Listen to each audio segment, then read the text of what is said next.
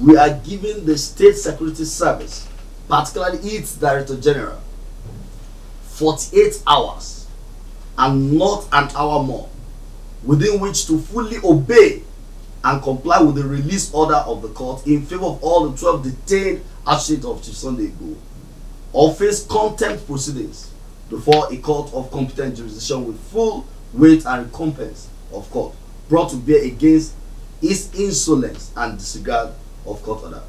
Take notice that we will not fail to exhaust all legal and social remedy available to the detainees in enforcing their rights in this matter, setting the tone against the SSS notorious disregard of due process and rule of law. It is becoming a customary thing for the SSS to show utter disregard for our law. But we also understand very well that the DSS is also a citizen who is also binded by this law.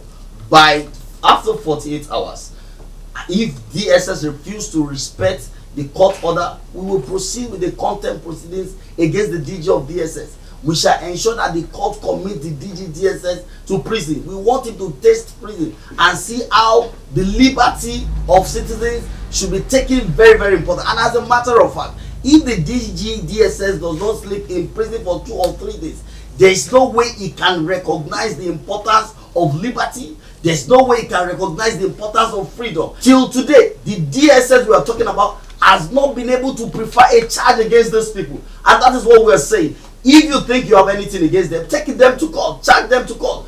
That is our basic demand. And if they cannot charge them to court, they should release them according to court order, according to the court order.